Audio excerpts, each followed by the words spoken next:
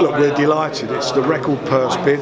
It's the highest grossing purses for two boxers ever to fight in the UK. It's brilliant, and it's very fitting that it's here at Wembley. It's very fitting that you've got Tyson Fury after 4 years coming home, so the fans are in for a massive treat. Massive treat. He's the best heavyweight of his generation, lineal champion. It ticks all the boxes. I mean, who else could run a press conference on their own except Tyson Fury? He was brilliant. Talking of that, running the press conference on his own, Tyson Fury did a great job leading the way. What are your thoughts on Dillian Whyte not showing up to the press conference today? Well, it's totally unprofessional. You know, he has it's industry practice for any time you announce a fight for both the participants to be there. We start going down the road where people are not going to show it up. Who are you guys going to interview? How are we going to sell shows? Just doesn't work. We're lucky that it's Tyson, who's such a larger-than-life character, that it's not the way forward. And you know, somebody asked me, would I get into some sort of tit for tat with Matchroom, for example, if they were to win a purse bid? No, I wouldn't, because it's not good for boxing. It's dreadful that anybody should even contemplate that, and it's ridiculous and outrageous that people, his legal or business advisor, was telling us we can't even use his photograph on the poster. I've never heard anything like this in my life. And we agreed yesterday, just to make sure that it was here, to lay a private jet on from between here and Portugal, getting back in the same day. But, you know, started then making other stupid demands, and enough was enough. Frank, without Dillian being here today, are you concerned at all about the pay-per-view buys for this fight? No, not at all. No, look, you're going to get a feel for it tomorrow when the tickets go on sale.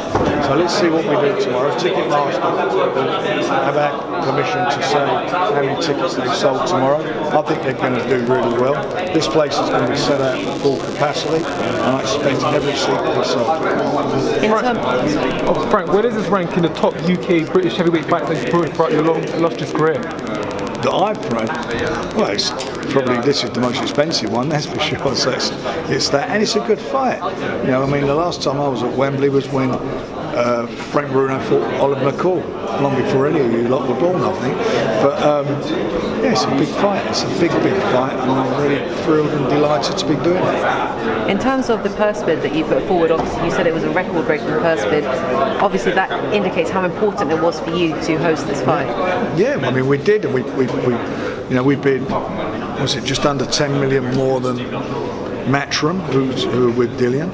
And you know, all these complaints from Dillian, if we hadn't made a bid, he'd be getting 2 million less than we're putting up. So there's some upside. Keep using that word upside. And on top of that, he's got the potential of getting another 4 million on the if he wins the fight. That 4 million's lodged with the WBC. So he's got everything to go for, everything. And it's a disgrace that he's not here, and he's a disgrace not to be. So in terms of the fact that obviously you put in this record-breaking purse bid, Dillian's not showed up. Obviously, do you feel that his not showing up, the social media blackout, they are mind games on his part, or does he just not want to be involved? No, I don't think they're mind games. I just think they're, you're a lady, so I can't use the language I want to use. I think they're just jerk-offs. That's what they are. Why would you even do that? You know, that's like saying we want all this money, but we want it to be a failure. What planet are they on? You know, this is about boxing. This is our World Cup. Boxing's World Cup. You know, Wembley. We're here. This should be about us all working together to make it a success. You're getting 8 million. When did you ever had 8 million? You know, his last fight lodged with last person lodged with a WBC was 300 grand. Frank, I just asked some comments that Dillian Whyte's lawyer made about not getting complimentary tickets and not a guarantee. Look, can I just say, this is what happens. WBC put that fight out for negotiation. Made him the #1, put it up for negotiation. Neither side could agree terms. So the next stage is purse bids.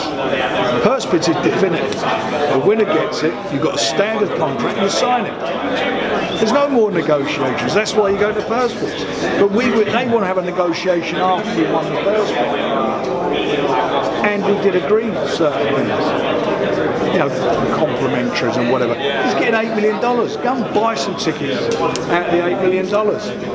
We've got to make this work. We're businessmen. We put this money up for a huge amount of money. And we're not getting any help. Do me a favour. It's getting $2 million more than you would have got had it been on Matchroom Show. And what would your message be to Dillian Whyte? Stop being a jerk and get and be professional and do what you're supposed to do. Frank, Tyson, Dillian and Eddie Hearn have made comments about the social media blackout.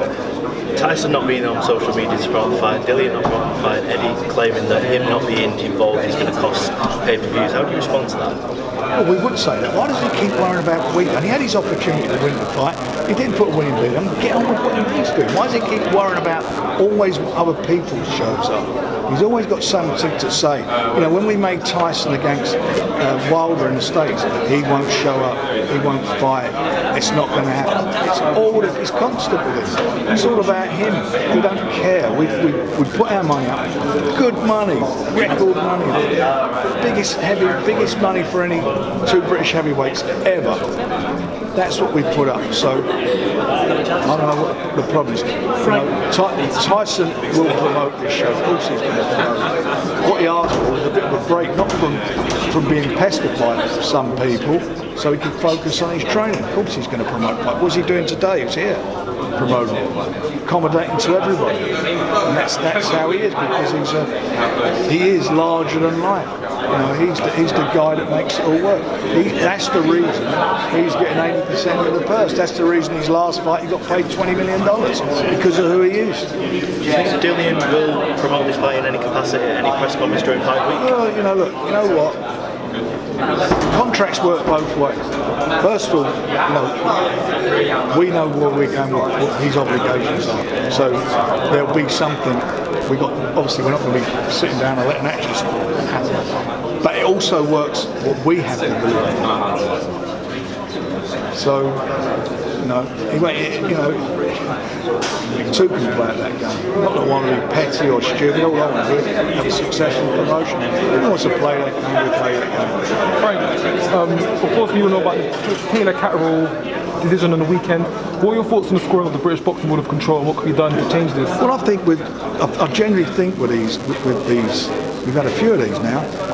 People need to be accountable. If you're a football referee, you get demoted. If you're a Premiership referee, you don't come up to scratch, they demote you down to the Champions League and so forth. And that should be the same with boxing. It should just be, you know, on to the next one. They need to do something about it. It's upsetting. You know, look, Josh Taylor is a great fighter. I mean, he's magnificent what he's done. Really a good fighter. And Jack went into the lion's den. I thought Jack won the fight. I thought certainly one judge's score card was abysmal. And Josh, to his credit, said that he'd give him a rematch, but not that way.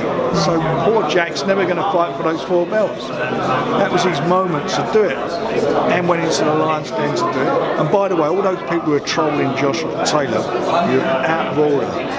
He's a great fighter. He's done brilliant for British boxing and Scottish boxing. You mentioned that something should be done. What, in your opinion, should demote be done? them. Move them down. And do you think that Britain now has a poor global reputation in terms of scoring? I speak to people and they don't like it. Of course they don't. And we're making fights when they start having these arguments over officials and so forth. It's wrong. It shouldn't be that. This country used to be the place where you got the fairest shot.